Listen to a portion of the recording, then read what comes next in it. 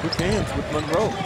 And how about Austin Daye showing his versatility, playing point guard, y'all? And he lobs it to T-Mac on the other end of a perfect pass for the jam. I mean, this is beautiful, right on the money. You see the back cut being overplayed. That was a good read by both Austin and Tracy McGrady.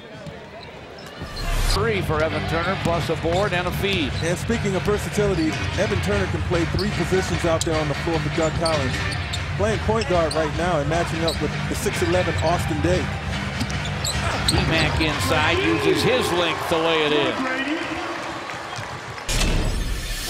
I've always been a guy that really just got it, you know, whatever circumstances may be, whether it has to be, whatever my role is. You know, I mean, if it was to go out and score 30 points, yeah, that's what I was going to do.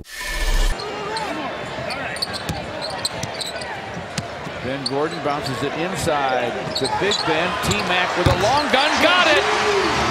How about that? Don't look now, but the Pistons lead 69-68. Play in the third. Pistons with a 1-point lead here at the Palace.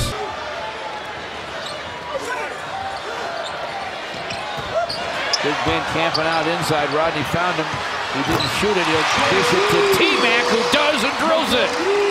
He didn't shoot it, but he was like a vacuum when he got. Hey, check out Rodney Stuckey's pass inside to Ben Wallace, George, who doesn't shoot it, but the effect of the play, like a vacuum, sucking guys right there to him. 3 defenders, in fact, and now there's no way they're going to get able to recover to bother Tracy McGrady's shot. Rodney